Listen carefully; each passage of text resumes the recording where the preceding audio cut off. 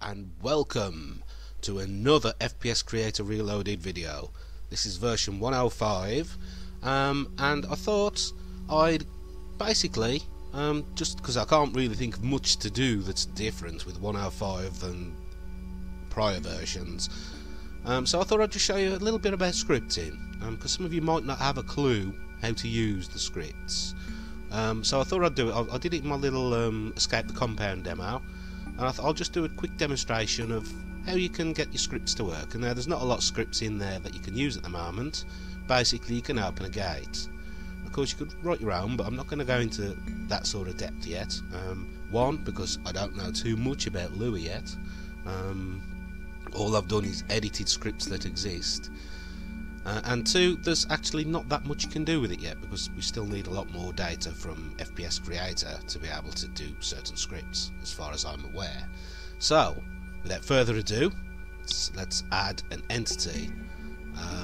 Let's see, well, no, just a building. A building, we'll just dot a couple of buildings just for the look of it. There we go, that's severe planning there. And we're going to need, oh crops, where is it? So I can never find it, I've got that many. Scenery? Is it scenery? It is scenery, right. Gates. Okay. Let's zoom in a bit. Put the gates here. No, we'll put the gates... well, it doesn't really matter, does it? It's just a little example. Let's go into grid mode. That's the one, I think. Hard to tell. Zoom in a bit more. Right, let's see. Right, okay, we're going to stick the gate here. Plop. And just for the sake of it, we'll have a bit of fence. Oops. You. Okay. Because it's gridded, I can just nicely plop them together like that. Doesn't work all over the place, unfortunately. If I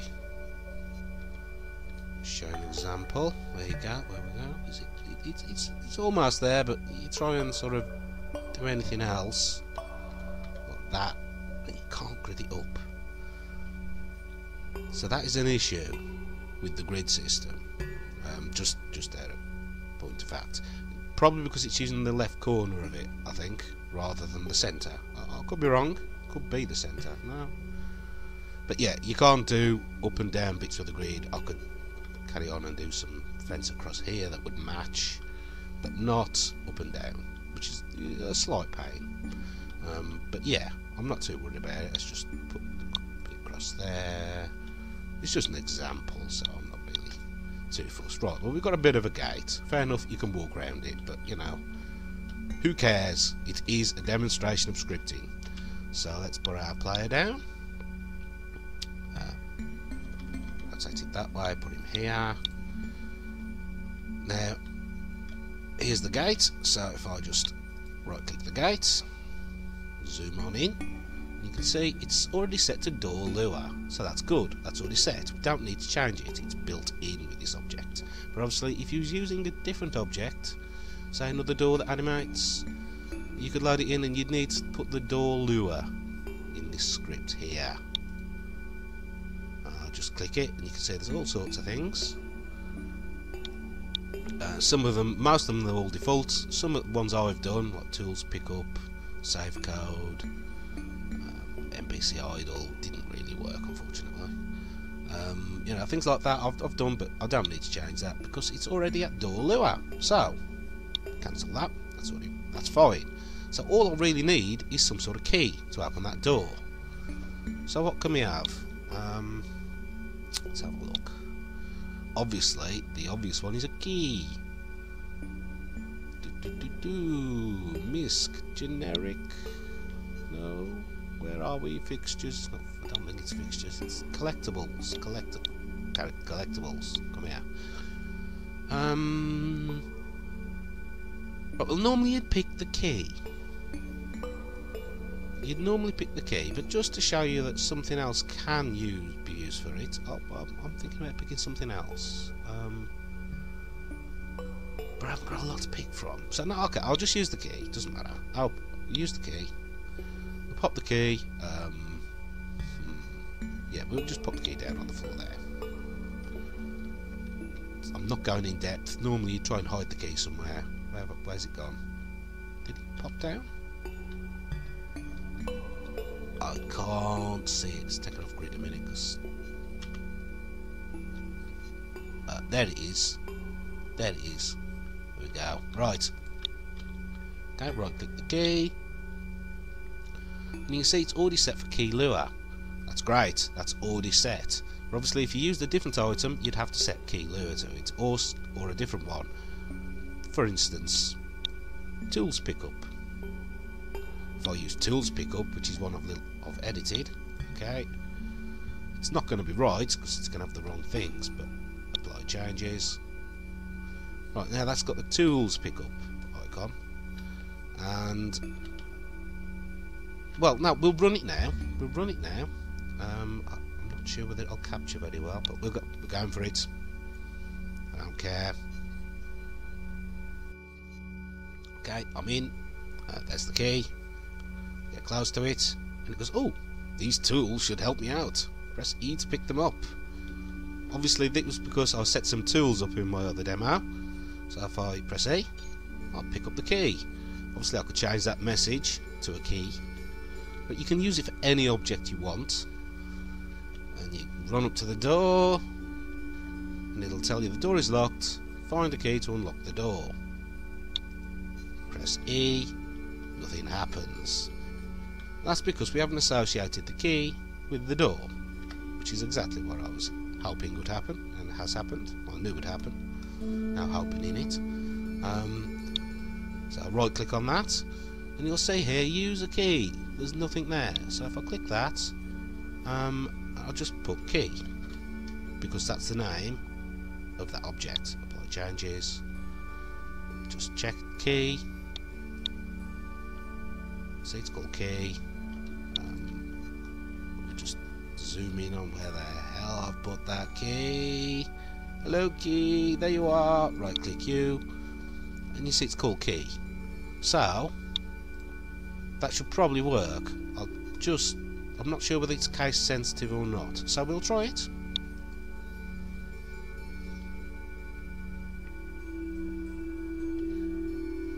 Right, so I mean normally with a normal key script you just pick that up automatically, but I've done it so you have to actually pick it up. And then we go here,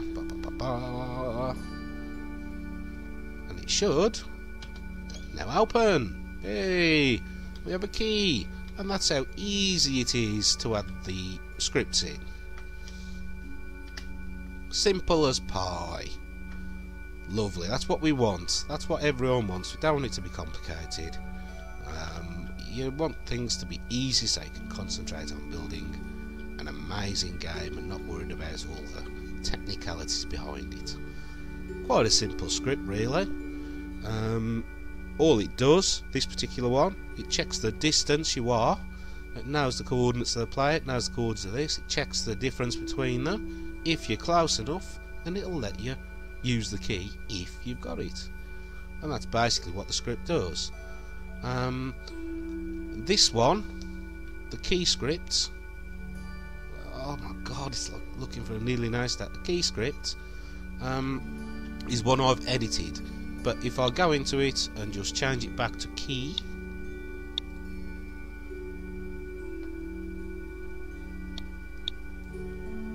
if I can see it, key, there we go, open, and apply those changes. Now run that. What we'll see is basically the keys there, and it'll go bink. It won't tell you nothing, you'll just pick it up, and then it'll do the same here.